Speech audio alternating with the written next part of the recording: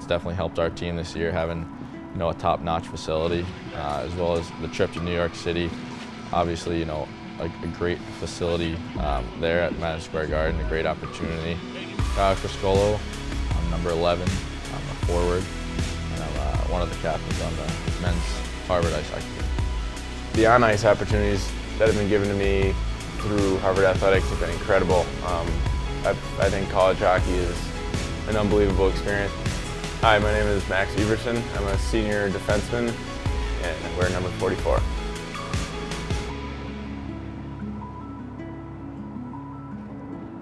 Walk around their facilities of the same guys that are out there playing on the Canadian Olympic team and playing for the New York Rangers was an incredible experience.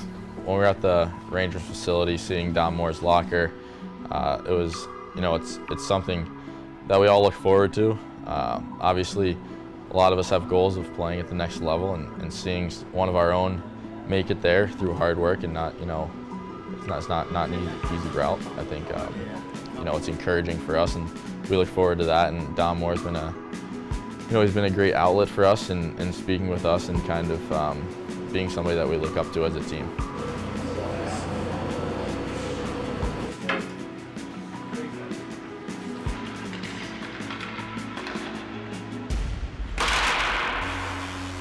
I always try to be one of the hardest workers on the ice, if not the hardest worker. And while that's hard to quantify, I think you can tell the guys who are going hard, and I think it's the leaders on the team's job to set that tone and be the guys going the hardest, because I think that trickles out to the rest of the players. We're a gritty team. We're not going to stop coming at you. I think our identity is that we outwork teams, and that's what we want our identity to be, and that's what we're hoping to carry out through the rest of the year. We've got a lot going on between school and hockey, and our responsibilities between both. So you need to be pretty hardworking and responsible in order to keep your schedule straight and make sure you're able to succeed in school and on the ice. I think this year there's more than just one leader on this team. I think the entire senior class has done a phenomenal job of setting the table for the younger guys on the team. The leaders have done a great job as a whole of kind of honing in on what we want to do.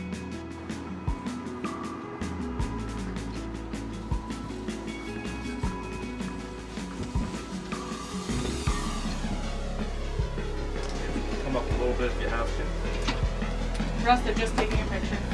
All right, so this is going to go up. Yeah, it's kind of weird just because we watch NHL Live all the time and see the highlights and see the NHL guys getting interviewed and whatnot. And so it was a little weird seeing one of the guy I sit next to in the locker room on that show being interviewed. But it was definitely a cool experience. I'm really glad he got to do it. It's definitely well earned as well. So I think we all got a kick out of that for sure. I think the last couple of years we've had all the talent, the pieces have been in place. We took a little bit of our lumps the last 2 years, but this year everyone's a year older. Our top 8 scorers probably from last year are back, and everyone's just more mature, playing with confidence, and everything's going well. Tired of losing. Exactly.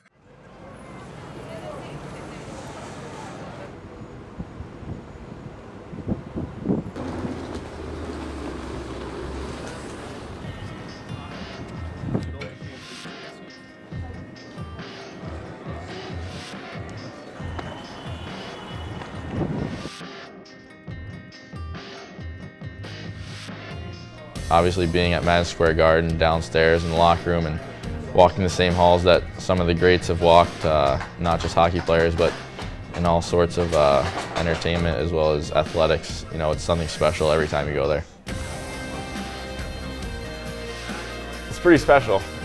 Those rinks are a little different. The professional rinks seem to be, because the ice is a little more bright and the stands are a little darker. So it kind of looks like you're almost skating, feels like you're almost skating onto a stage.